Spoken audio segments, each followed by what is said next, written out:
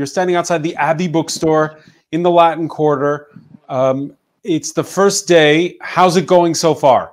Well, we've actually had about 7 people in, mostly to pick up books that they ordered from before confinement. And even though we'd stayed open a few days to help people get their books, a few couldn't make it then. So they were here this morning and picked up those books. And we've had a few little kids in to go to the kids section. And there was enough time for me to put up my plexiglass protection by the cash desk. And it's a dark and stormy day, though, so I think it's a good day for people to stay home and read the books they've already got. I'm expecting more people shortly, though.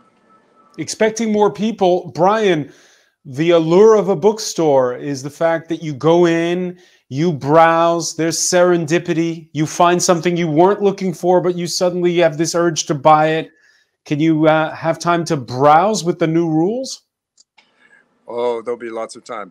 You know, I think it'll be a while before we go back to our former levels of customer activity. So I think there'll be lots of space and lots of time for people to browse around. That may not be the case. I've been wondering if it might not be worthwhile to suggest to people that they, take 15 minutes in the store at most, and I'll help them if I can, but so we don't have too many people in the store at the same time, and so people don't have to wait too long outside.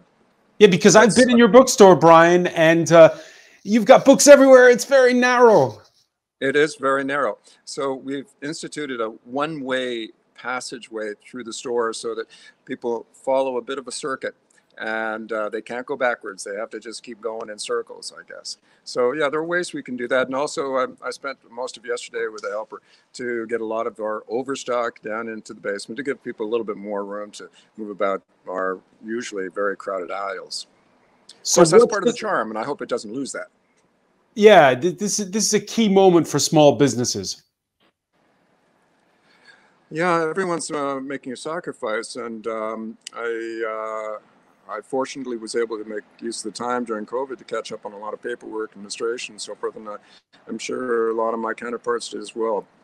I know some of them actually have been taking advantage of the time to do works and improvements inside their stores, and that's a sign of confidence that they feel their business is going to weather the storm fairly well. In my case, despite the Gilets jaunes, despite the transportation strikes a few months ago, we had a pretty good surface. We've had a really good year and a half or so, and so we've been able to coast on that. Plus the 1,500 euros from the government doesn't hurt. So we'll be okay for a while.